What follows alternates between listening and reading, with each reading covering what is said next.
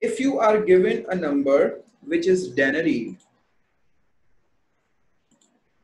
if you are given a number which is denary,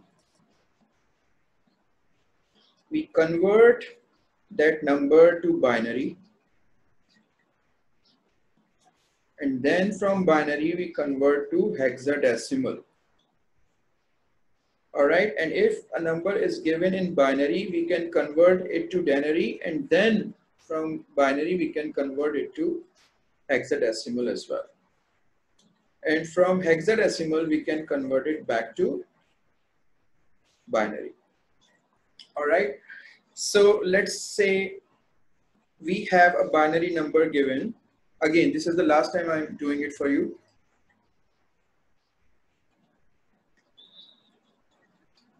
Let's say I have got this number 1 0 1 0 1 0 1 0.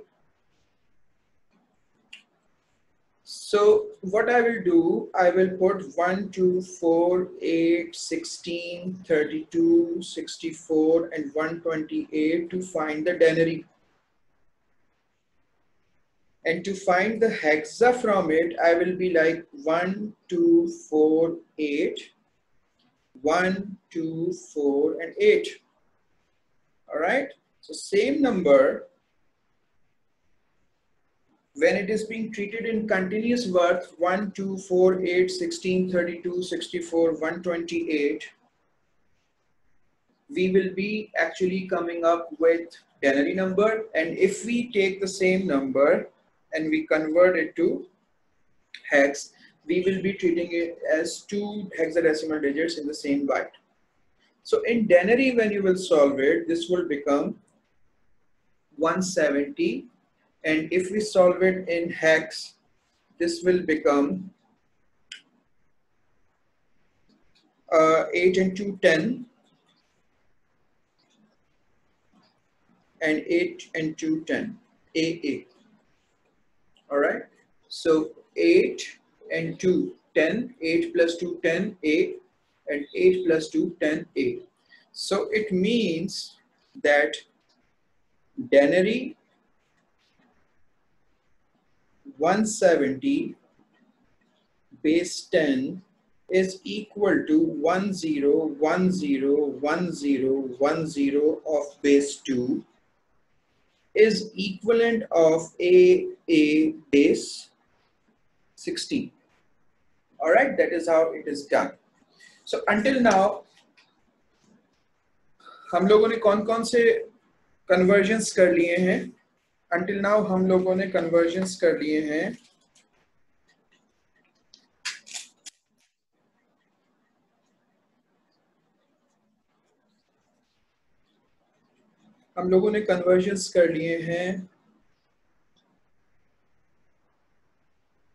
binary to denary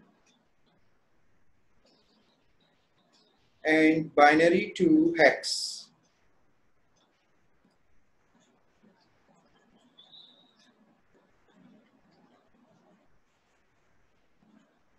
अब हम करने जा रहे हैं hexa to binary. Hexa to binary. Let's say I have got a number A3 which is in base 16. I want to know that what is this number in base 2 and then what is this number in base 10. So I know that every single hexadecimal digits has its own 1 2 4 8 4 bits. So A will be 10, 8 plus 2 10, and 3 will be 2 plus 1 3.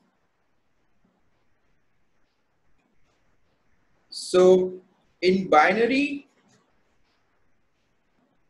A3 of base 16 has become 1 0 1 0 0 0 1 1.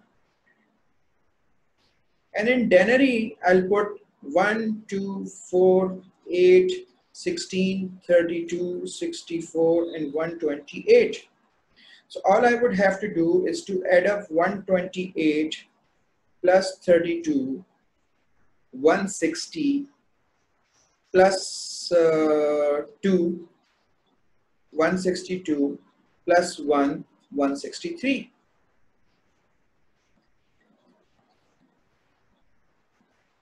All right. So 128 plus 132, 160 plus 2, 162 plus 1, 163. So this is 163 base 10. This is 163 base 10.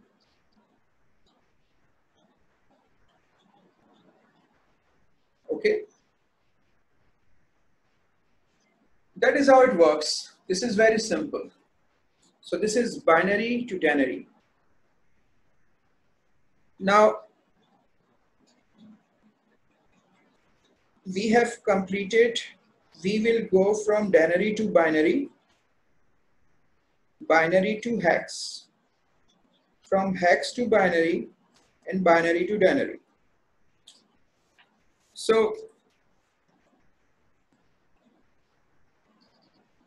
if you are given a binary number, all you have to do is to put 1, 2, 4, 8, 16, 32, 64, 128 in continuation to find the denary out of it. And if you want to know that which number is it in hexadecimal, then you will divide the whole byte into two parts, 1248, 1248, and that is how you will come up with hexadecimal number. If you are given a hexadecimal number, all you have to do is to take that hexadecimal number and put 1248, 1248 for respective digits, and then you will find there that would be binary, and then you will put 1, 2, 4, 8, 16, 32, 64, 128 in continuation, and you will find basically denary for it. All right. Okay. Now what is left? From denary to binary, it is left. From denary to binary. Now let's say you are given a denary number 127 and you are asked to convert that 127 to binary and then to hex. What you have to do is to put 1, 2, 4, 8, 16, 32, 64 and 128 worth up front. And then we will evaluate this 127. If this 127 is bigger than this worth, no. So we will put a 0 there. If 127 is bigger than, no. So this 64 is either smaller or actually equal to 127. So we will subtract 64 from 127. We will be left with 63. Now we will take this 63 and we go further. Is this 32 smaller or equal to 63? Yes, we will take this 32 and we will subtract it from 63. So we will be left with what?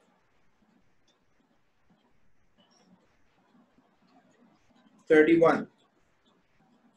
Then we will take this 31 and we will check that if this 16 is smaller than or equal to 31, yes it is. So we will subtract 16, we will take 16 and then we will subtract it from 31. So we will be left with 15. Then we take 8 and subtract that 8 from 15, we are left with 7. Then we will take 4 and subtract that 4 from 7. We will be left with 3.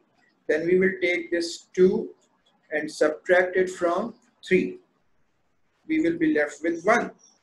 And then we will take this 1 and subtract it from 1. And we will be left with 0.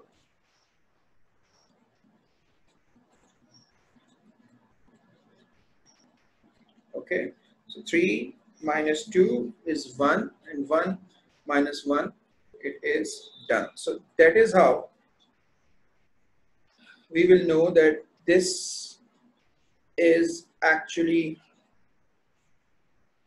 binary of 127. Okay, this is actually binary of 127. This is base 10 127 and this is the binary of it. All right, and we know that how to check it. 64, next word is 128, 128 minus 127. All the ones are clubbed on the right, so this is 127. Now, if we like to convert it to hexadecimal, we will have to convert it to two parts. And then 1, 2, 4, and 8, this is 15. And 1, 2, 4, this is 7. So this is 7F in hexadecimal. So this is 7F in hexadecimal. And this is 127 in denary. All right, that is how it works. So let's solve another question. 1, 2, 4, 8, 16, 32, 64, and 128. Let's solve another question, and this is for, let's say, 100. 100 of base 10 is equal to what of base 2 is equal to what of base 16. So 128 is bigger than 100, but 64 is not. So we subtract 64 from 100. So we are left with 36. And then we subtract 32 from 100. So that would be 4. And then we cannot subtract 16 from 4. We cannot subtract 8 from 4, but we can subtract 4 from 4. So we are left with nothing. So we will put zeros. So if you want to cross check, you can cross check as well. 64 plus 32, 96 plus 4, 100. So this is exactly 100. Okay. Now,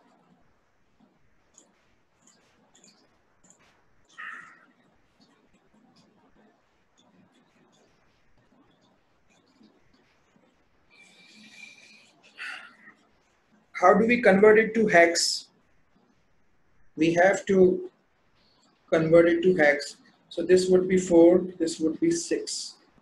So 100 is actually in base 10, it is 100. In base 16, it is 64. Do not call it